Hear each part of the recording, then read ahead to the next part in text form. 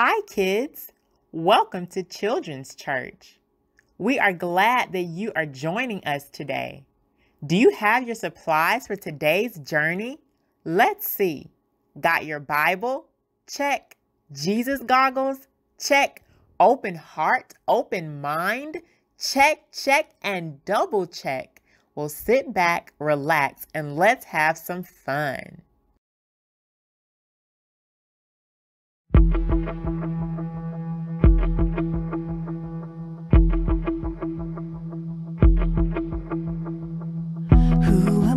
That the highest king would welcome me. I was lost, but he brought me in. Oh, his love for me. Oh, his love for me. Who the sun sets free, oh, is free indeed. I'm a child.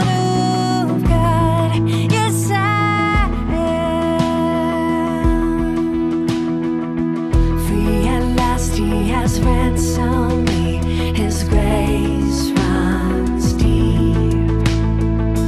While I was a slave to sin, Jesus died for me.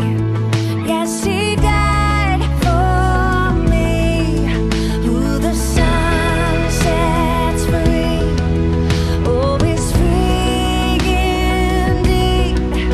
I'm a child of God.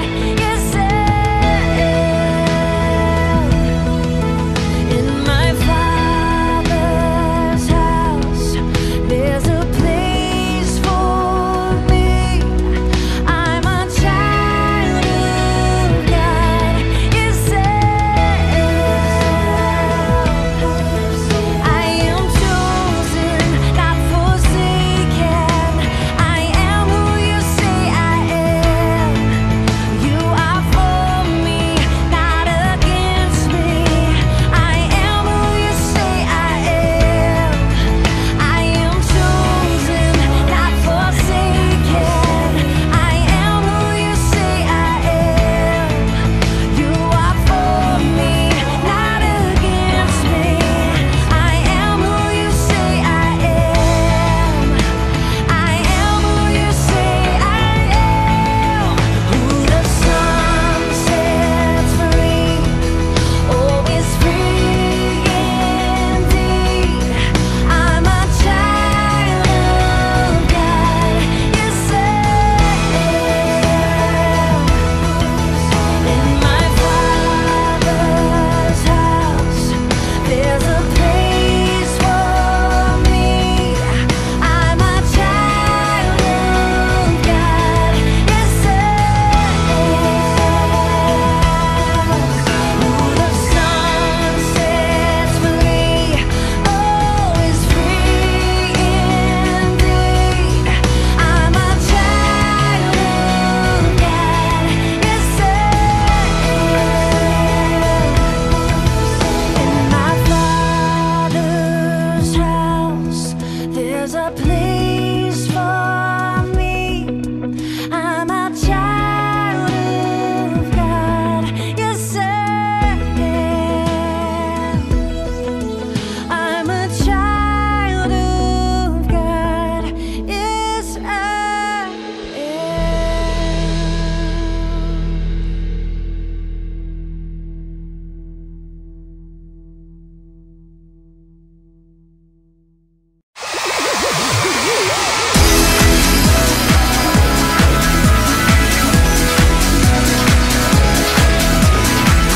He's the one who makes the sun shine.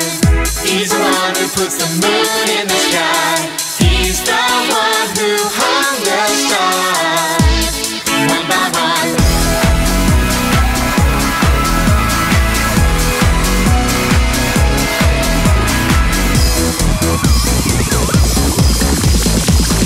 He's the one who makes the birds sing. He's the one who makes your dreams so high. He's the one who makes me smile. Day by day, Jesus.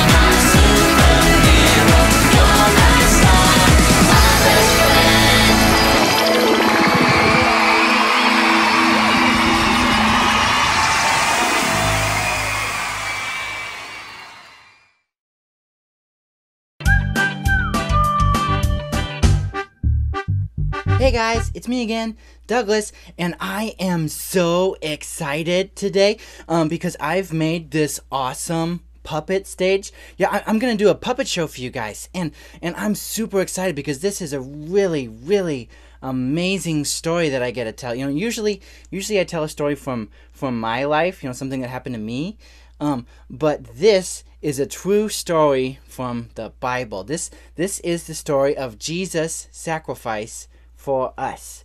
Yeah, and it's really amazing story, and I can't wait to tell you. So let's go ahead and let's get started. All right, let's start at the beginning. In the beginning, God created the heavens and the earth. He made the sun and the moon and the stars. He made the plants and animals and all the living things. And he also made two people named Adam and Eve. And Adam and Eve was so lucky because God had made this beautiful garden for them to live in, and they got to be with God in this garden. They got to hang out with him, and they got to talk with him, and they got to be in this perfect relationship with him. And it was great. And God just had one thing. He said that you can eat from all the fruit in this whole garden, but you cannot eat from that fruit. That is the fruit of the knowledge of good and evil. You can have all the fruit in the whole garden, but if you eat from that tree, you will die. And one day a snake came along, and that snake's name was Satan. And he said to Eve, "Is it true that God said that you can't eat any of the fruit in this whole garden?" And Eve said, "No, the only fruit that we can't eat comes from the tree of the knowledge of good and evil. If we eat from that tree, we'll die." And Satan said, "Surely you won't die. Go ahead, take a bite." And Eve saw the fruit, and it looked delicious, and so she and Adam, they went and they took a bite from the fruit, and it was awful. Because, you know, even if they didn't just die right then, and even if the fruit tasted good, because they had sinned, because they had done something bad, they had to leave the garden. They had to leave God's presence. They could no longer be with God, because sin separates us from God. The Bible says that the penalty for sin is death. And so what people used to have to do because of their sin, in order to pay for their sin, is they would have to make sacrifices. So God's people, they made a temple, and they made an altar, and they would bring these sacrifices, and they would put them in the altar, and that would pay for their sins. But, and you know, a sacrifice was like an animal of some kind, like a lamb or a cow or something that they had raised. And it had to be perfect. It had to have no blemishes, no imperfections, and they would put it on the altar, and, well, they had to destroy it. And if they destroyed it, then their sins were forgiven. And see, the problem with that is that it wasn't a perfect plan. Because every time they sinned, they'd be separated from God again, and they'd have to make another sacrifice. You see, between us and God, there was this gap, this separation. Our sin separates us from God. So that little guy kind of represents us. And if we want to be in this right relationship with God, like God wants to be in with us, somehow we've got to cross this gap. But see, we can't do it on our own. No matter what we do, no matter how hard we try, we can't cross this gap. Because if you sin at all, you can't be with God. And everyone has sinned. Our sin separates us from God. But see, God reached down to us. He wants to be with us. So he sent his son Jesus to be the ultimate sacrifice for our sins, the last sacrifice for our sins that we would ever need. Because of Jesus coming and dying, we get to be with God. That separation is gone. All we have to do is accept that sacrifice that Jesus made for us. And that's great and awesome news, but there's a really sad part to this story. Because you see, if Jesus was going to be the ultimate sacrifice for us, if Jesus was going to pay the penalty for our sins, that means that he would have to die. And he did. Jesus came to the earth, you know, not just to hang out with us and not just to be our king. He came for the very specific purpose of dying for us, for dying for our sins. The penalty for sin is death. And everyone has sinned. And so Jesus took all the penalty for all the sin of everyone who believes in him onto himself. And when he died, he took our place. He took the penalty that we deserved so that we could be with God. And all we have to do is accept that free gift that God gave us in his Son Jesus. Accept Jesus as our Savior, the one who saves us from our sins. And we get to live forever with God in heaven. We get to live with him the way that we were always supposed to from the very beginning. Now, that might be really sad that Jesus had to die, but that's not the end of the story. Since Jesus is God's Son, not even death could beat him. But that's a story for another time. Well, I hope you liked my puppet show, and I really, really hope that you will not forget the awesome sacrifice that God made for you in sending his Son Jesus to die for our sins on the cross. And I hope that you will accept that free gift, and you'll accept Jesus as your Lord and Savior. And next time, I'm going to do another one of these puppet shows, and next time, I'm going to tell you the story of what Jesus did after he died on the cross. Yeah, it'll be awesome, and I hope to see you then. Bye, guys.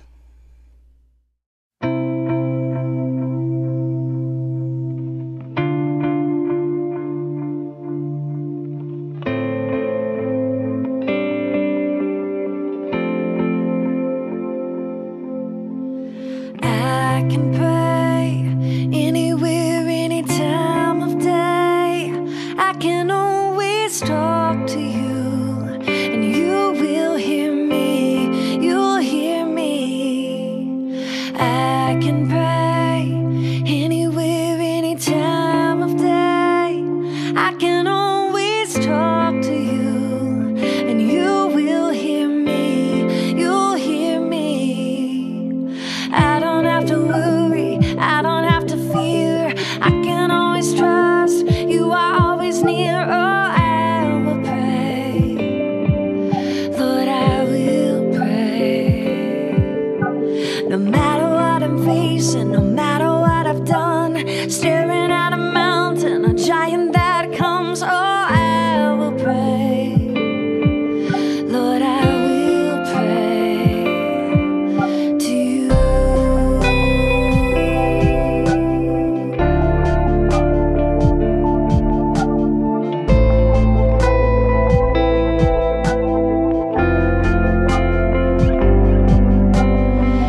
I can pray anywhere, any time of day. I can always talk to you, and you will hear me. You'll hear me. I can pray anywhere, any time of day. I can always talk to you, and you will hear me. You'll hear me. So I don't have to worry, I don't have to fear. I can always trust you are always near. Oh, I will pray, Lord, I will pray. No matter what I'm facing, no matter what I've done, staring at a mountain, a giant that comes. Oh, I will pray, calling your name. Lord, I will pray to you.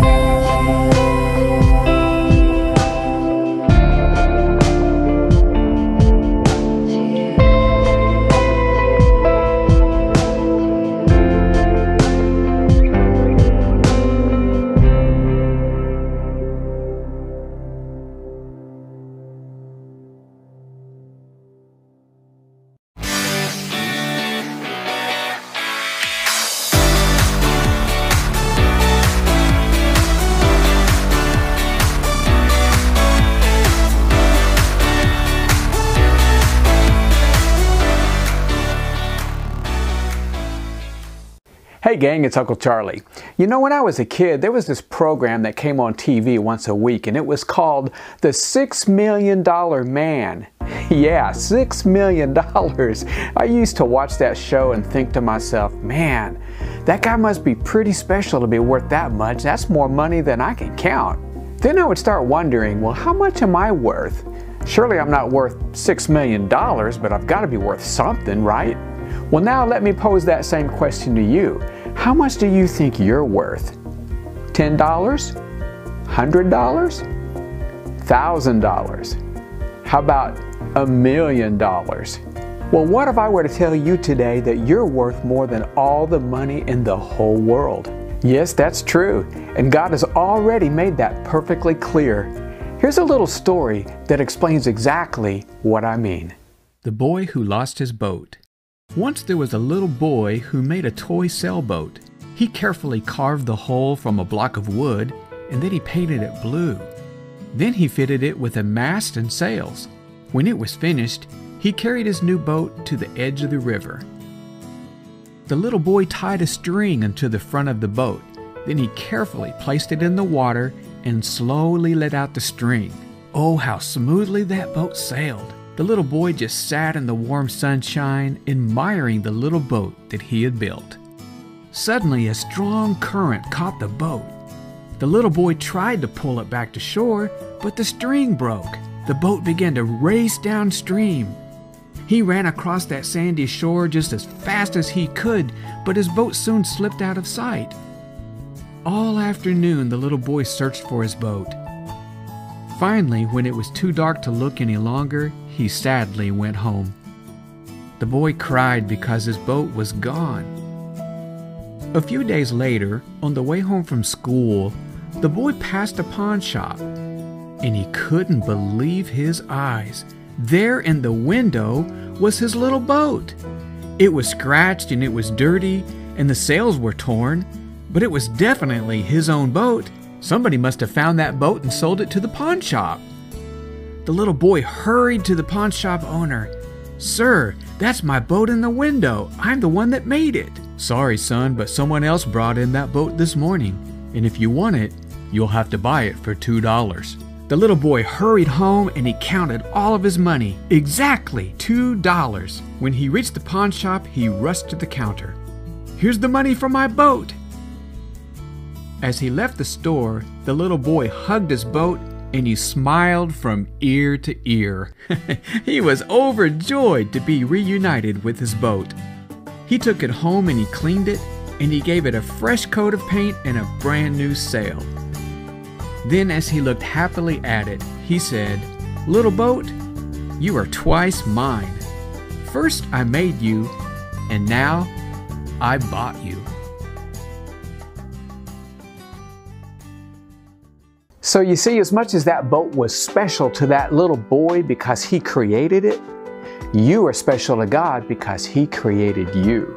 And get this, when that boat drifted away and became somebody else's possession, that little boy was willing to pay the price to get it back, even though he was the one who actually created it.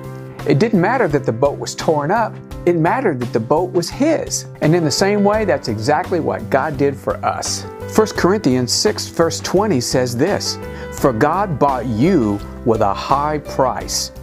And what was that price? His Son, Jesus. So how much are you worth? Just look at the price tag. Because God loves you so much, He paid the highest price for you. He gave His only Son, Jesus, to die for our sins, so that if we believe in Him, we can live forever with Him in heaven. So in closing today, I just want you to know that you're worth more than money can buy. The God of the universe created you. He loves you. He bought you, and He's got a plan for your life. Yes, you are valued by God.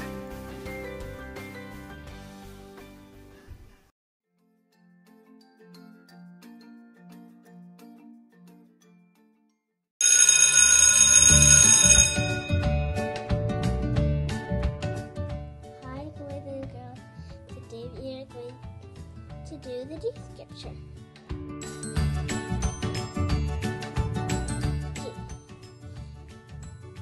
Go ye therefore and teach all nations, baptizing them in the name of the Father, the Son, and the Holy Spirit.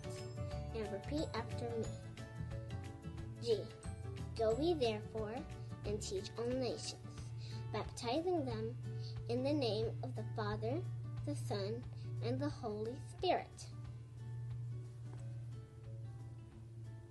Matthew 28, verse 19.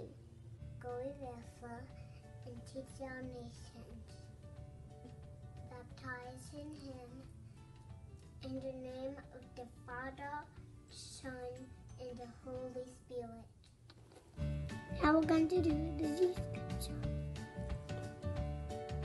Go ye therefore, teach all nations, baptizing them in the name of the Father, and of the Son, and of the Holy Spirit. Matthew 28:19. Bye. See you next time.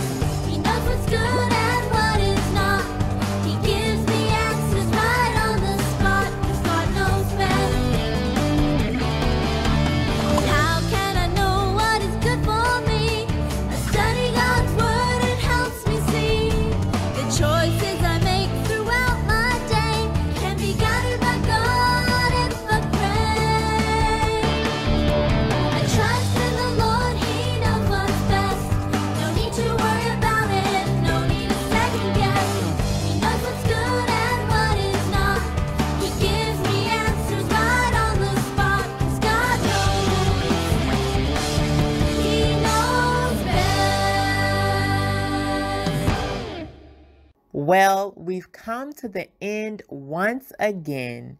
What an amazing journey. I hope you had as much fun as I did. Thanks for tuning in. See you next time.